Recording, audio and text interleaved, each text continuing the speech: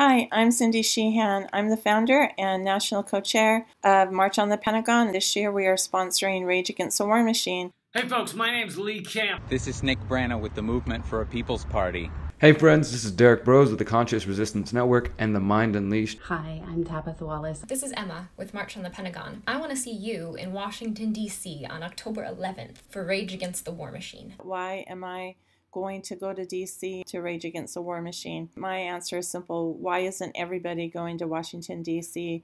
to Rage Against the War Machine? Most of the anti-war movement has been essentially destroyed or gone back to sleep since the early 2000s after George Bush came into power. Once Obama took power, the anti-war movement essentially disappeared. Americans have no idea what their government does in their names every single day around the world. This isn't just a Donald Trump thing. Yeah, it's increased under Donald Trump. It was going under Obama too. He dropped tens of thousands of bombs per year. It was like a bomb every 15 minutes. Now it's a bomb every 12 minutes. And in America, that's what we call freedom of choice. Imperialism is built on the sort of fascistic tendencies that we have in this country, indeed that we're founded upon, being genocide and slavery. War isn't just something that happens over there, it is very much a home game. War affects all of us. You might not think it does. I need to deal with things like minimum wage and healthcare and the climate. Yes, you do, but it's very important that we recognize how the military-industrial complex and how imperialism and war are directly connected to these issues. We have to end these wars. What the fuck are we doing? The military is one of the biggest polluters in the world. The U.S. Pentagon is the largest polluter in the world. The U.S. military is one of the world's biggest polluters. It is the #1 polluter in the world. The Pentagon is the biggest consumer of fossil fuels. The U.S. military is the biggest consumer of fossil fuels in the world. It's equal to 140 countries. It uses more fossil fuels than 140 countries. The U.S. military emits more CO2 than most countries. So much pollution, increasing the carbon footprint of the U.S. military, and this is just one aspect of war. If we want to tackle the climate and we want environmental justice, we have to focus on the war machine. How can we face cataclysmic climate change without addressing that? If that's not a climate issue, I don't know what is. Not only overseas, where wars happen, where we're dropping bombs, where we have bases, but even in our own country, water is poisoned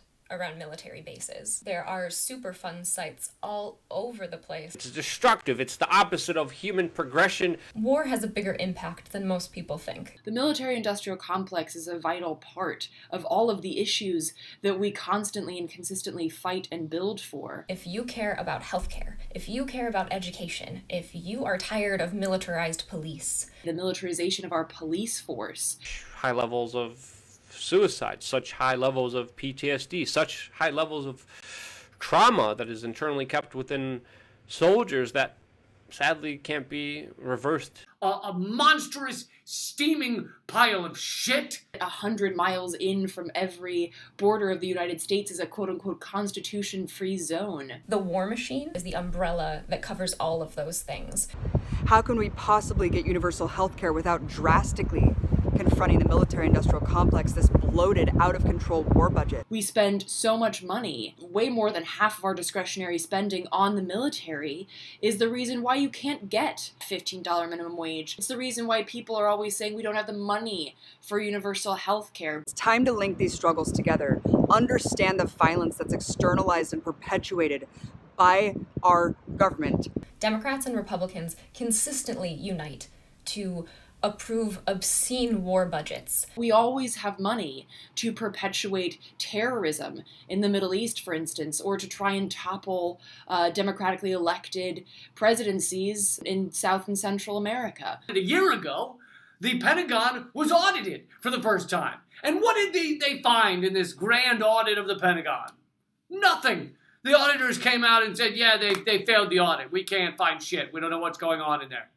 That's not an audit. That's just a nothing. Somehow, some reason this is justified. I'm not okay with people being killed and starved and harmed across the world in my name. We're fucking endlessly at war for no good reason. Dropping bombs in our names every single day. It kills, it maims, it displaces people all over the world. Sponsoring mass starvation in Yemen, brutal occupation in Palestine, or relentless drone bombing campaigns that cause a reign of terror against civilian populations, causing an unquantifiable amount of death and destruction. Military bases all around the world, loss of human life, the waste of money. We might not be literally dropping bombs on a country, but we're sanctioning countries, and sanctions are an act of war. We're starving people. We are not allowing them to get the necessary medical care that they need. Because of that, people are dying. That's on Americans. Rich man's wars that have nothing to do with keeping the United States safe. $21 trillion has gone unaccounted for in unaccounted spending at the Pentagon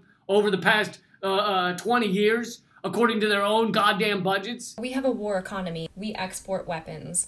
We have military contractors who... They are fought on behest of special interests who send troops in harm's way for their pure profit and benefit. During Rage Against the War Machine, we're going to start at the White House, where we're going to rage against Donald Trump and the Republicans, but we're also going to stop and we're going to rage against the Democrats too, because war is a bipartisan issue. I am most outraged about the mainstream media because they're the ones that allow the wars to happen and trick humanity into believing that somehow it is justified when absolutely it is never justified. We are going to rage against the mainstream media. We're going to stop at the Washington Post because they're complicit. If journalism was journalism, if reporting was reporting, if people actually gave a damn to share accurate information instead of just being puppets for the military-industrial complex, for the war hawks, if the media just did their job, we wouldn't have war. Hold up a map to your average citizen. Say, please point to the countries we're bombing. They'll go, I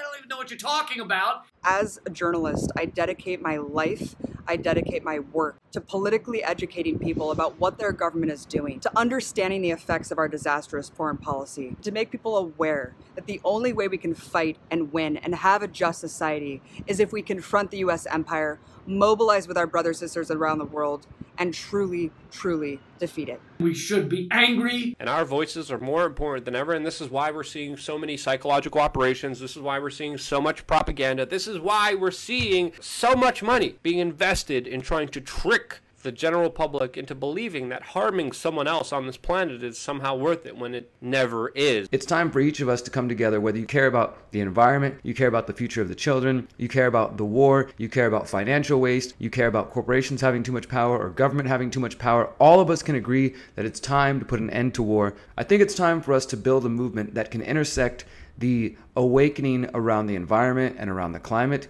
with the anti-war movement. My own son was killed. It's time that we all got outraged. Please join us. Hold the United States accountable for the havoc that it wreaks worldwide, because that comes back to haunt us in more ways than one. You should be a part of the march on the Pentagon October 11th and 12th. We have to stand up and do something. We have to make our voices heard. Please be a part of it. It stops with us being able to share information, communicate with each other. That really is the way to prevent war. Protesting is one of the things that we can do, and that's what we're doing on October 11th in Washington, D.C. with Rage Against the War Machine. And we should get out there, and this is one of the many steps. We have to care. What choice do we have? Fucking get angry, stay angry, be a part of this. So it's really important that we bolster and support in solidarity the anti-war efforts that are ongoing.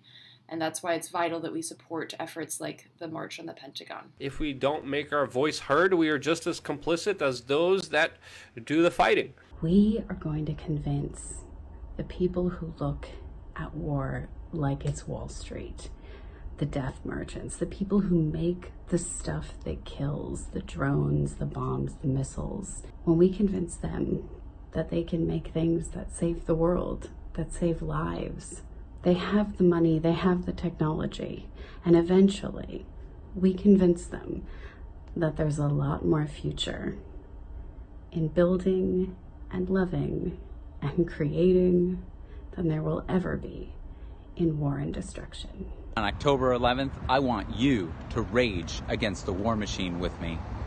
Because war is when the government tells you who the enemy is. And revolution is when you figure it out for yourself. Please join us on October 11th in Washington, D.C. for Rage Against the War Machine.